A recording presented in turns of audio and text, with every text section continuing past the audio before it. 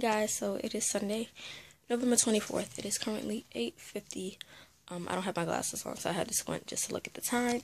But getting ready to head out to go to my brother's first church, and then from there we're gonna go to the church that I have to speak at, and then we're going to my church. So yeah, I'm ready to go. The next clip you will see will be me going up to speak. Hopefully I can get the whole thing recorded. But yeah, y'all are coming along with me and watching my journey. But where's my ring? Here it is. Put my ring on. But yeah, so I'll catch you ladies at 3 o'clock. I'm looking at tonight for kids. So Hannah's name means be favored, and she was the most favored wife of his two. She was unable to have children, so she was barren. She struggled with her emotions, and she was constantly provoked because of her failure as a wife. In dealing with her opposition, she handled her problems through prayer alone. She knew she could not deal with her issues or her circumstances on her own, so she needed the Creator to step in and make the impossible possible. Hannah teaches us that only God can fix the things that we have no control over. Amen. Be it at work, at school, at home, if you're outside in the middle of the street, if you're on the bus. There are going to be things that we face that seem impossible, that we need to take a minute and to pray to the sole Creator, the sustainer, and our way maker of everything. Amen. Concerning prayer, we can learn 5 things from Hannah that will lead to experiencing the joy of prayer. The first thing is to seek God in every circumstance. When things are tough, even when they're not, you are to seek God alone. Hannah was provoked constantly. She made her feel worthless, useless as a wife.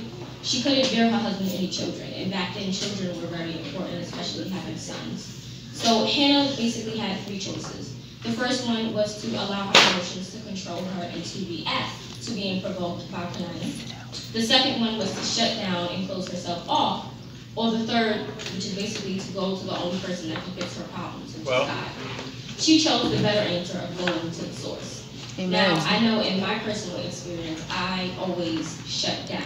I didn't really go to God in prayer. I didn't communicate to God in prayer. And I know as youth, we tend to, I'm saying we, I still consider myself youth, but we still, we try to shut down because we don't want to tell our friends, we don't want to tell our family members, and last of all, we don't really want to pray to God. So when in doubt of anything, seek God for the answer. When assured, still seek God. No matter what's going on, we are given the directive to seek God. Jesus tells us so in Matthew 6:33. But seek first the kingdom of God and His righteousness, and all these things shall be added to you. We do not need to be preoccupied with the things of this world, especially those things that seem impossible. Our ambition, our focus, our hearts, our minds, they should be on God alone. In doing so, He will respond to our prayers as He did with Hannah. Hannah cried out and sought only to please Him in verse 11 when she prayed for a child. If you're having difficulty in school, if you're dealing with peer pressure, if you're unhappy with a friendship, if you're struggling at home, because I know that's a lot of the time the problem with you. They have peer pressure at school. They're stuck in friendships that they feel like they can't get out of. And even with adults, we have the same situations. I encourage you to do just like Hannah and seek God. She sought Him continually, as 1 Chronicles 16:11 says, and in doing so, you will experience the joy of prayer. The second thing is to remain humble before God. If you go further back in chapter 1 to verse 11, 16, and 18, you see that Hannah refers to herself as a maidservant 5 times. In doing so, she exemplifies both humility and dependence on God. A maidservant back then was considered a female slave. So Hannah basically acknowledged that she didn't belong to herself. She acknowledged that she belonged to God. She recognized that she was not of her own, but that she was God's creation. Being humble is something that God requires of us. He blesses the humble and despises the proud, according to James 4:6 and 1 Peter 5:5. God resists the proud, but gives grace to the humble. We are to live in humility with others, but even in prayer, we are going to the Father. We need to remain humble. 1 Peter 5:6 tells us to humble ourselves under the mighty hand of God. When we go before him in prayer, we are not to demand or bargain anything. He is mighty and knows what we need of before we ask it of him. Matthew 6:8 tells us. It says, therefore, do not be like him, for your Father knows the things you need of before you ask him. When you go before God, always keep in mind that we are not going to him like Aladdin, thinking he's a genie. God is not a genie for us. That's right. We don't seek him to boast about our greatness, nor do we try to get him to give us our desires. God is the creator, he is the master. We are his people. We petition and make supplication, but we never demand anything of him. James 4:10 says, humble yourselves in the sight of the Lord, and he will lift you up. You can experience the joy of prayer by remaining humble in prayer before God like Hannah did. Then he'll come to you like he did for Hannah and exalt you. The third thing is to depend on God and not yourself. And I know for me, when I was in high school, middle school, even in college, when I dealt with something, I didn't go to God. I normally went to a friend, or I relied on myself. And that's not something that Hannah did. She had every right to do so because of what she was dealing with, but she chose to depend on God. She didn't rely on her husband, who loved her above all else. She didn't rely on the priest for answers. She didn't rely on her own mind for answers. She depended on God alone for the answer to her situation. In her hurt and anger and bitterness, she wept and prayed. As youth, we have a tendency to rely on our parents. We ask them to pray for us. We rely on our friends. We'll ask them, how we can get out of the situation. We rely on social media nowadays because it's everywhere.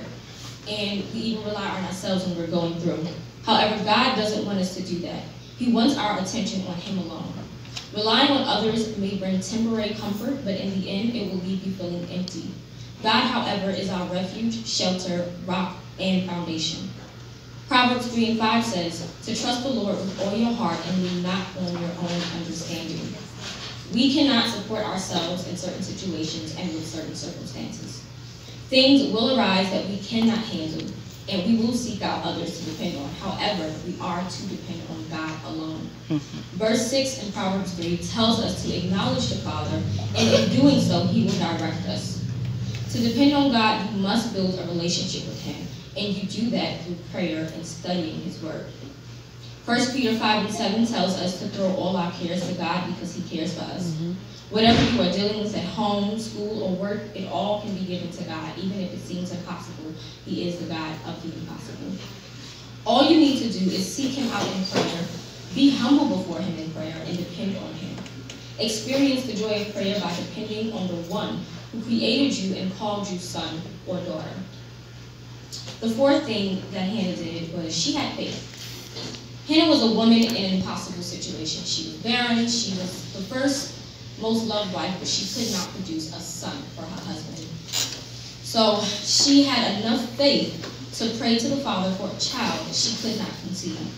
She believed that God alone could give her that child and trusted that it would be a son because she specifically made a vow for a son and not just for her little child. She believed in what she asked for, as Jesus tells us in Matthew 21:22. Whatever things you ask in prayer, believing, you will receive. Faith is essential to our prayer lives. Without faith, we cannot move in our lives. That's right.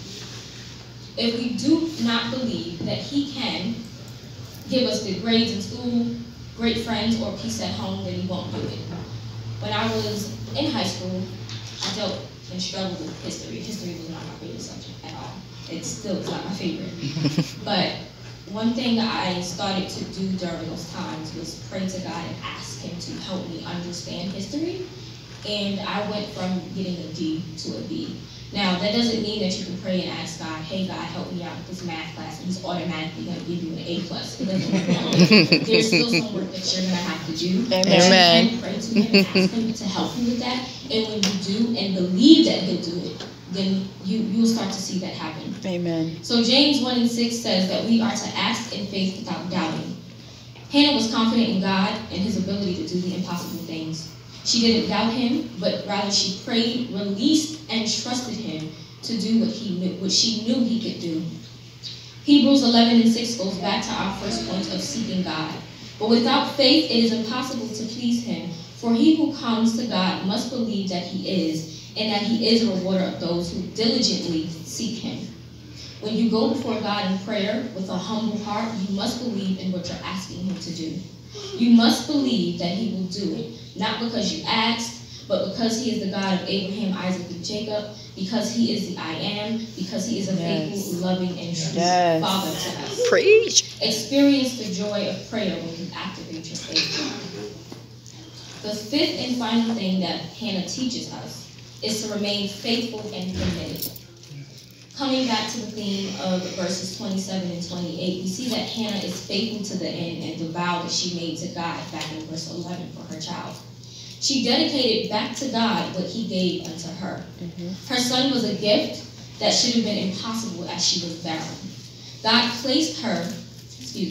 blessed her because she sought him and was humble before him, depended on him alone, and had faith in him. In that he gave her the desire of her heart, and she did not forget what she vowed to him. In prayer, we put things before God, we make vows and promises and pleas. However, sometimes when he answers those prayers, we tend to fall off and forget our end of the bargain. We accept his blessings, but we don't remain faithful. Going back to college, I used to pray to God and ask him to help me with certain grades. And like, if I did this, I'll study your word. Lord, if you help me with this, then I'll go to church more. But I wasn't keeping my end of the bargain. And a lot of the times, youth tend to do that. They'll make a promise. Even as adults, we do it. We'll say something and pray to God and be like, Lord, if you help me get this car, I'll make sure that I'll be a blessing to the people within the ministry. If you help me get this job, I'll be a blessing to the ministry. But when you get the car, when you get the job, when you get the good grade, you go about your life as normal. You forget it. If you pray for good grades, but promise him that you will study your word, do it. If you pray for rest, but promise him that you will end a bad friendship, do it. Answered prayers are a blessing, but the real blessing comes when you remain faithful and committed to him through your words. Experience the joy of prayer when you stay faithful to the God who is faithful. Today, I pray that you take heed to the example Hannah has set and apply it to your life. Experience the joy of prayer by seeking God, staying humble, depending solely on him, not yourself, not your friends, not your father, not your leaders in your church, because even though we have leaders within the ministry, we're still supposed to go back home and read our word for ourselves and pray, even as youth. I never did that. It took me a long time to get to where I am, so I'm definitely encouraging you as youth. Go home and pray for yourself. Your parents can pray for you, but do it for yourself. Read your word daily. It doesn't have to be an hour long. It doesn't even have to be 10 minutes. 5 minutes is all you need. When you're in prayer, be humble. Don't demand anything of the Father. There's nothing that you can ask him for that he doesn't already know that you need. And make sure it's a need and not just an excessive want, because a lot of us have things that we want but really don't need. Amen. Having faith and remaining faithful and committed to what you promised him. If you make a vow to God like Hannah, stick to it. Don't break it. Because once you break that vow, God can then go back. He's not a God that does, but he has all power to do so.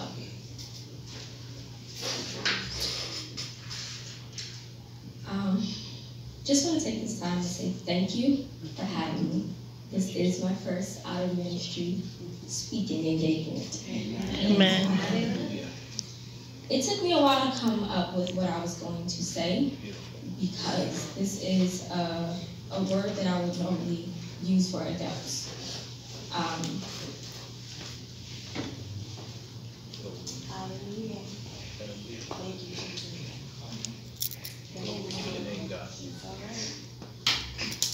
Thank you, Lord. It's okay. Wonderful Savior. Glory. Thank you, God. Yes, God. Have your way, oh God. Oh, we bless you. Yeah, God. Thank you, God. Yes, Father. Glory. Thank you, Jesus. I'm very grateful to God for how far he brought me. Thank you, Lord. Glory. Thank you, Jesus. Hallelujah. It was a struggle to get to where I am today. Thank you. I battled with depression for over 10 years. Look at God. Look at God. Glory. Look at God. And I did the opposite of what Hannah did. I shut down for years.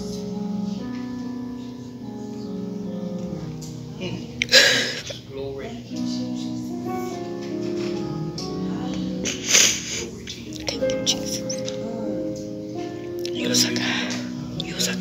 a He's God. a faithful Father. Yes, he is. Yes. Thank you, Jesus. Yes, he is. Thank you, He doesn't Jesus. just leave you where you are in the darkness. He brings you out. Thank you, Jesus. Thank you, Jesus. And when he brings you out, he wants you to be a lighthouse for others. Yes. Glory. Use a So God. while you're in school, be it high school, middle school, college, wherever you are, even to the adults in your workplace, make sure that you're a light to someone else.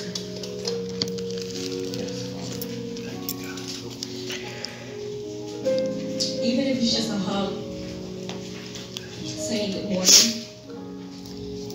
If you're in school helping somebody study, it means a lot to some people. Thank you, Jesus. Give her strength in the name of Jesus. Thank you, Jesus.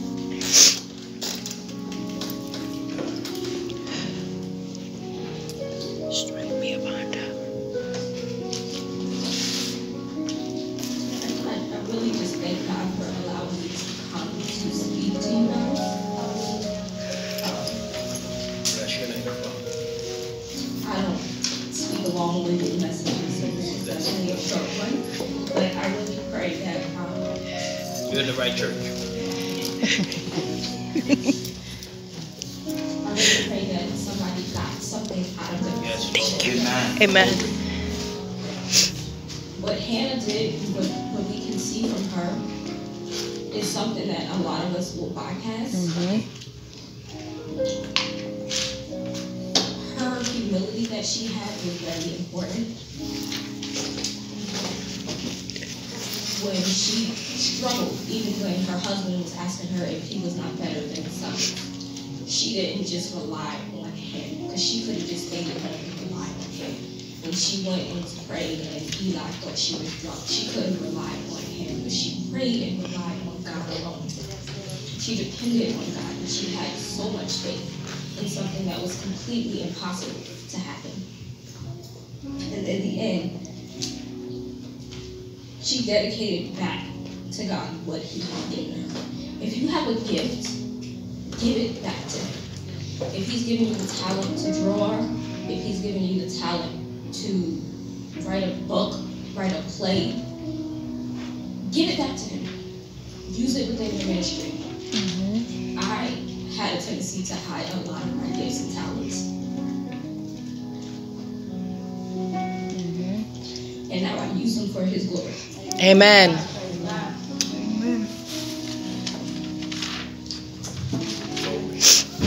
Thank you, God.